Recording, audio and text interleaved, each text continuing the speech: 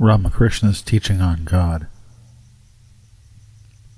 You see many stars at night, up in the night sky, but you don't find them when the sun rises. Can you say that there are no stars in the heavens of day? Because you behold not God in the days of your ignorance, you say that there is no God. But God is without attributes, unchangeable, immovable, firm like a mountain. His name, if anything, is intelligence. His abode, intelligence. And he, as God, is all intelligence. God cannot be described or explained in words. As a man, if he were called upon to give an idea of the ocean to a person who had never seen it, they would only be able to say, "Sir, it is a vast sheet of water, a big, big expanse of water. It is water all around." So, one who has realized the infinity of God can only say, God is everywhere. Furthermore, there is no distinction between impersonal God on the one hand and personal God on the other. When the Supreme Being is thought of as inactive, he is styled as the Absolute, Brahman. And when he is thought of as active, or creating, sustaining, and destroying, he is styled as Shakti, or the personal God. God is absolute, eternal Brahman, as well as the Father of the universe. The invisible God, pure existence, intelligence, and bliss, is like a vast existence,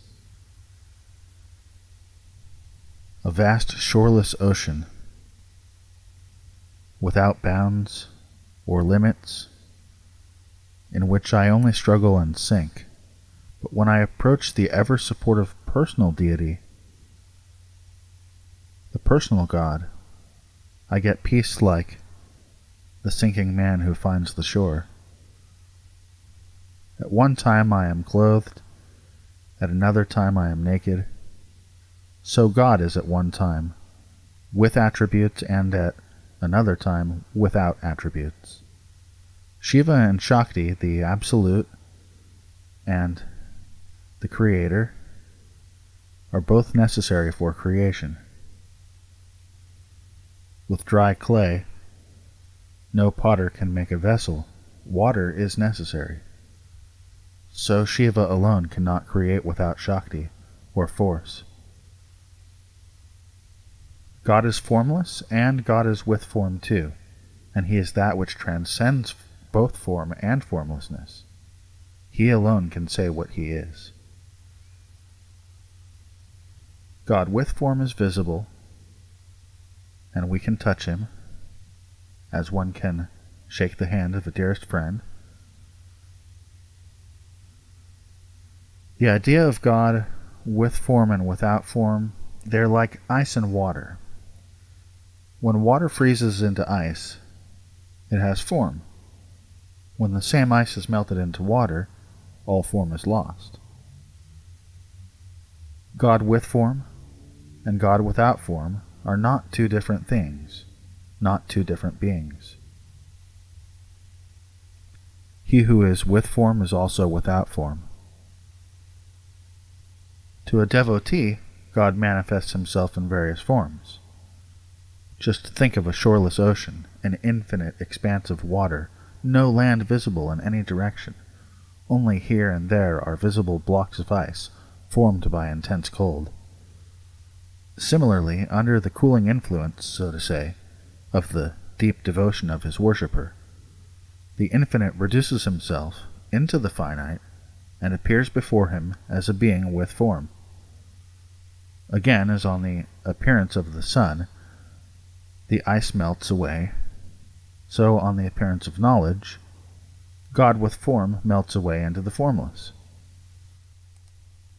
As the same fish is cooked or dressed into soup or curry or cutlet, and each has its own choice dish of it, so the Lord of the universe, though one, manifests himself differently according to the different likings of his worshippers, and each one of these has his own view of God, which he values most.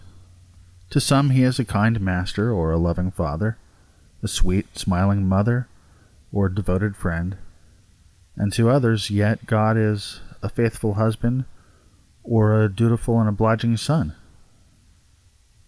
Fire itself has no definite shape, but in glowing embers it assumes certain forms.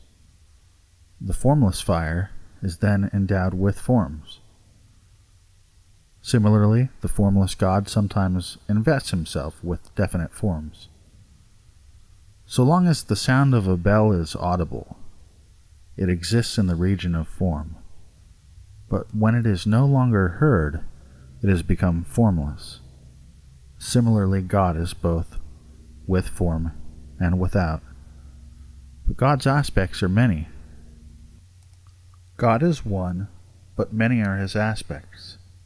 As one master of a house appears in various aspects, the man of the house being father to one person, brother to another, husband to a third, and so on, so God is described and called in various ways according to the particular aspect in which he appears to a particular worshipper. The sun is many times bigger than the earth, but distance makes it look like a very small disk. Likewise, the Lord, God, is infinitely great, but being too far away from him, we fail to comprehend his real greatness. The sun lights up the earth, but a small cloud will hide it from our view. Similarly, the insignificant veil of illusion prevents us from seeing the omnipresent and all-witnessing existence of infinite God. This illusion is like the weeds floating on a pond. You can push away the weeds, but presently the cleared space will fill in again. Similarly, so long as you reason within yourself and associate with holy men, everything seems clear, but shortly afterwards, worldly desires will throw over you this veil of illusion. Illusion is of two kinds, one leading towards God and the other leading away from God. The former consists of discrimination and non-attachment. With the help of these, the individual souls surrender themselves to the mercy of God. The ignorant side of illusion consists of lust, anger, avarice, inordinate attachment, pride, and envy. This kind of illusion gives rise to the sense of me and mine. It serves to keep men chained to the world. But as soon as the illusion manifests herself, and the illusion is known as illusion, all knowledge destroys illusion. How to realize God? What offering is required to attain God? To find God, you must offer him your body, mind, and riches, even your money. By what kind of work can God be attained? There is no difference in work. Do not think that one kind of work will lead to God and the other will not. Everything depends upon his grace. To have his grace, whatever work you perform, do it with sincerity and earnest longing. Through his grace, environment will be favorable, and the conditions of realization will become perfect. If you want to renounce the world and your family depends upon you, perhaps your brother will assume its responsibility for you. Perhaps your wife will not hinder you at all in your spiritual life, but rather help you. Or perhaps you will not marry at all, and will not be attached to the world in any way. You get what you seek. He who seeks God gets him. He who seeks for wealth or power gets that. Truthfully, I say to you that he who wants God finds God. Go and verify it in your own life. Try it for 3 days. You're sure to succeed. In this age of corruption, even 3 days are enough to make a man perfect. You will see God if your love for him is as strong as the attachment of the worldly-minded person is to loving the things of the world. Standing beside a pool covered with weeds and scum, one would say there was no water in it. To see the water, one must remove the scum from the surface of the pond. Even so, with eyes covered over with the film of illusion, you complain that you cannot see God. If you would see him, you would first put away the film of Maya from your eyes. As the rosy dawn comes before the rising sun, so is a longing and a yearning heart the forerunner of the glorious vision of God. The kind of man whose hairs of his body stand on end at the bare mention of God, he who sheds tears of love on hearing the names of God, he is already the kind of man who has taken his last birth. There are several signs of the attainment of God. There is no delay for him in attaining God with whom the glories of affection are becoming manifest. What are the glories of affection? Discrimination, dispassion, tenderness to all life, service to the good, and love of their company, recounting of God's name and glory, truthfulness, all of these. Some people are already awake. These have certain marks. Usually they do not care to hear or speak of anything except matters relating to God. Some are already awake. These have certain marks. For one thing, they do not care to hear or speak about anything except matters relating to God. On the power of thought, Ramakrishna taught that the mind is everything. If the mind loses its liberty, you lose yours. If the mind is free, you are free too. The mind may be dipped in any color, like a white cloth fresh from the wash. Study English, and you must mix English words in your talk. These scholars who study Sanskrit must quote Sanskrit verses. If the mind be kept in bad company, it will color one's thought and conversation. Placed in the midst of devotees, it shall meditate upon God and God alone.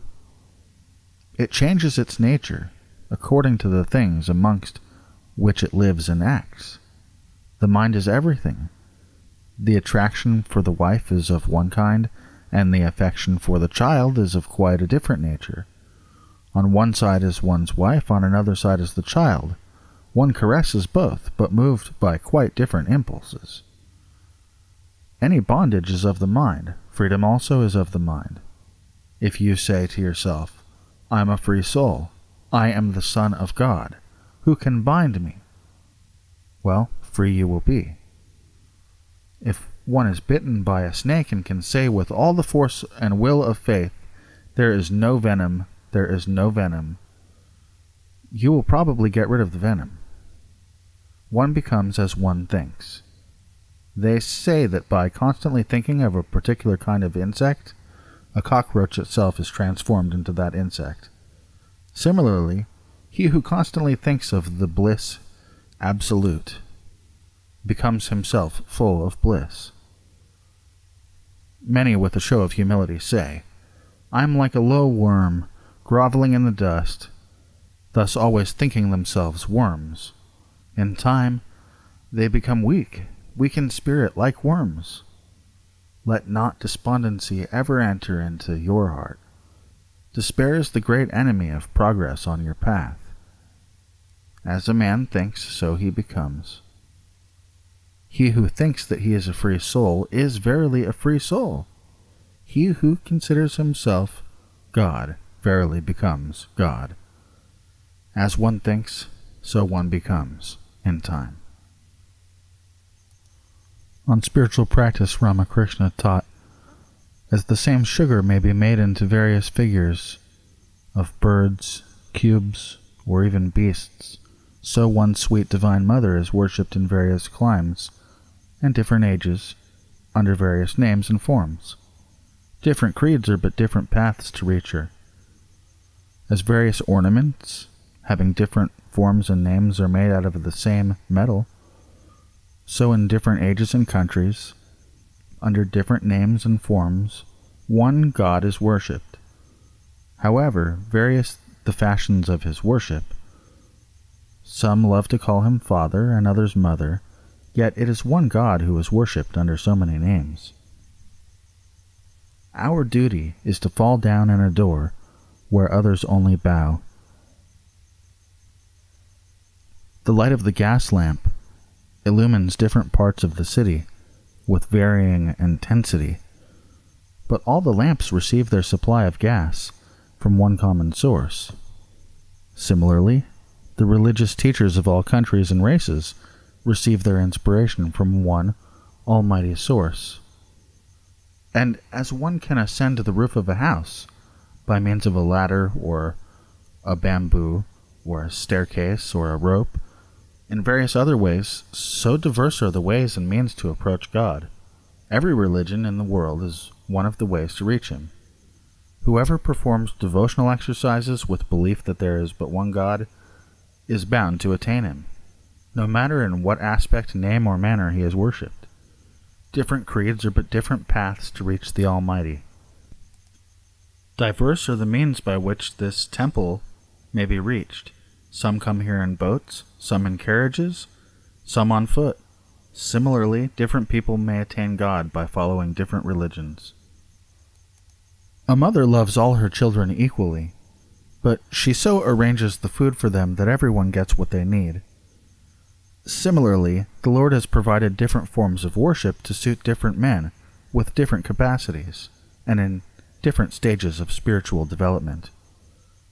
A common man, through ignorance, considers his own religion to be the absolute best, and makes much useless clamor. But when his mind is illumined by full and true knowledge, all sectarian quarreling disappears. You will advance in whatever way you may meditate upon him. No matter how you eat the cake, it tastes equally sweet.